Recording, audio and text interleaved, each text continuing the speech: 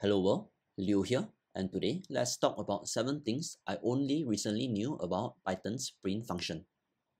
Number 1, the set keyword argument.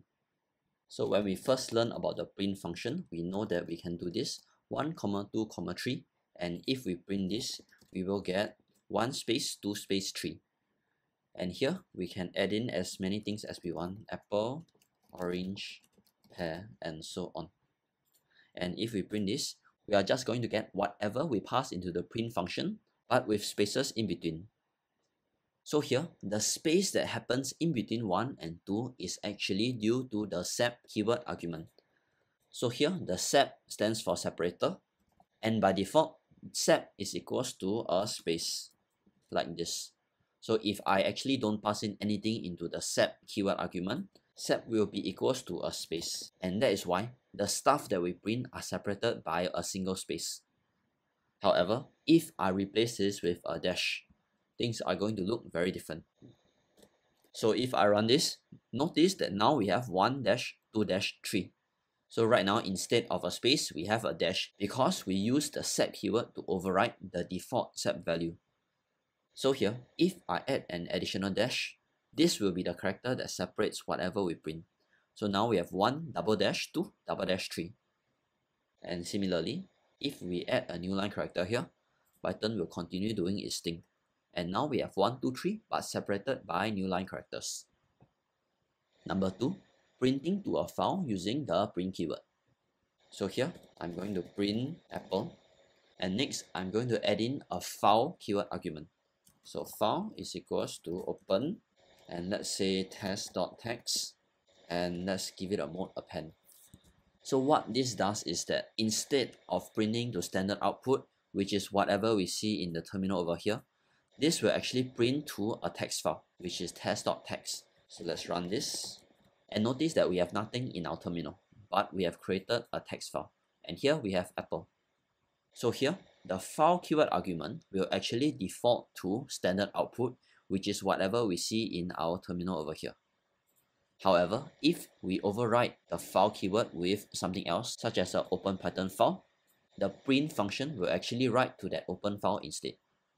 Also, one thing to note is that I highly recommend you to use this and put it in a context manager with open this one as F and file is equals to F. Number 3, the AND keyword argument. So let's say we print apple and print orange and print pear. So if I run this, I'm just going to get our normal apple orange pear. So when we first started learning about the print statement, we know that the print apple will be on one line, the print orange will be on the next line, and the print pear will be on another line. And that's why it looks like this. So this is actually because of the default AND keyword. So END is equals to new line character. So if we don't pass in anything to this AND keyword argument, it will default to the new line character. So N is equals to new line, and similarly N is equals to new line. So what this means is that after printing the string apple, the print function will add an additional new line character. And that is why apple is on one line and orange is on the next line. So what if we remove the new line character and instead we pass in something else like a space? And if we run this, notice that apple, orange, and pear are now on the same line. So right now, after apple, instead of adding a new line character, we add a space. So whatever that is printed after this will happen on the right side of apple instead, because there is no new line character here. So one interesting escape character that we can pass into the AND argument is \r, which is the return carriage character.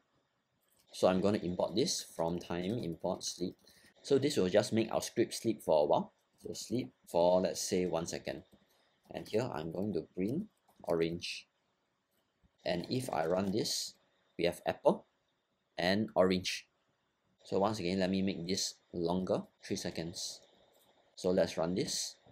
And notice that our cursor is at A currently. And after 3 seconds, orange is actually printed at wherever apple is.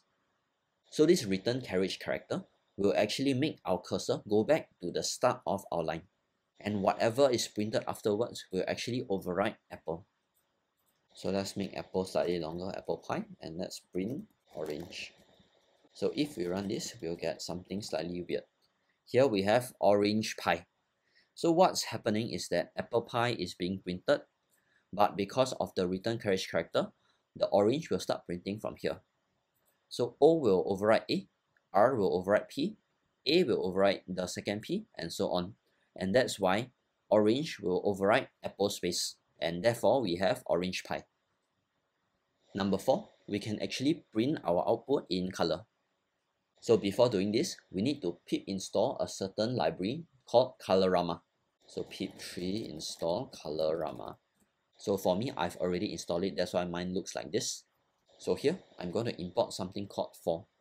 So from colorama, import for with a capital F, and print for dot red plus apple. So what's happening is that by adding this thing before apple, I'm going to make apple red in color. So if I run this, I'm going to get apple in red. So let's repeat this 2 more times. So here I'm going to do blue, and here I'm going to do green. And let's change this to orange, and let's change this to pear. And once again, if I run this, I'm going to get apple, orange, pear, but apple is red color, orange is blue color, and pear is green color. So there are actually many more colors inside this for object that you can go and explore in your own time. Also, one thing to note is that if you want 2 colors on one line, you simply need to do this. So for dot, let's say blue plus space pie. And if I run this, notice in my first line I have apple pie, where the apple is red and the pie is blue. And this is because whatever happens after for.blue will be blue in color. Number 5, printing in color without external libraries.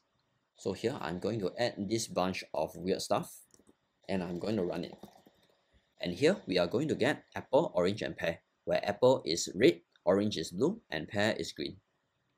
So take note of this weird gibberish before apple. This is actually a special escape character that makes whatever comes after red in color. So similarly, this escape character will make whatever comes after blue in color, and this escape character will make whatever comes after green in color. So here we can actually print our outputs in color without having to use the colorama library. But the colorama library just makes it such that we don't have to look up or memorize these escape characters to print colors. So in order to find these escape characters, you can simply do a quick Google. Number 6, we can actually unprint stuff in Python. So notice that in my intro just now, let me run this again, I can actually animate this weird looking Python. And this is because of this escape character here. So this is actually made of 2 escape characters. So this is cursor up, and this is clear line. So the cursor up escape character will actually make our cursor go up by 1 level, and the clear line escape character will clear whatever line the cursor is on. And let's say I'm going to print apple, orange, pear.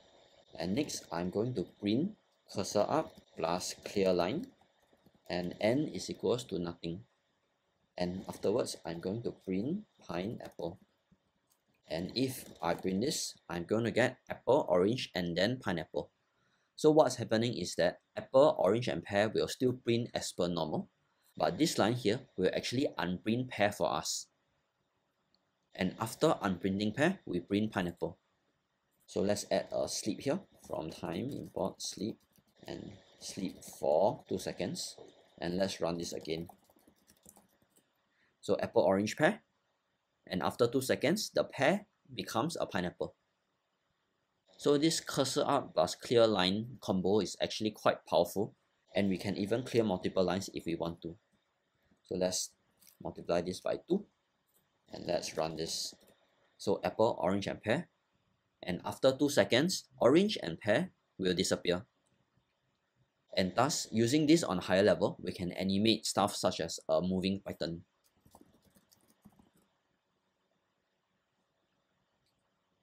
And number 7, pprint. So here we have a nested dictionary containing apple, orange, and pear, and the values of each of these is another dictionary. So here if we print D, and run this, we will get a long line of stuff which isn't very human readable. However, we can actually use pprint to auto-format our dictionary in a more human readable manner. So here, we can add a P in front. So it's actually a pprint, which stands for pretty print. So before we can do this, we need to import it. So from pprint, import pprint. And now we are able to use the pprint function. And if we run this, we will get this. So notice that our complex dictionary is actually formatted in a more human readable way for us. So we can do this too. Indent is equals to 4. So if we run this once again, we will get it in a neater format. So thanks for watching, and hopefully you have learned at least one new thing about the Python print statement today. See you in the next one.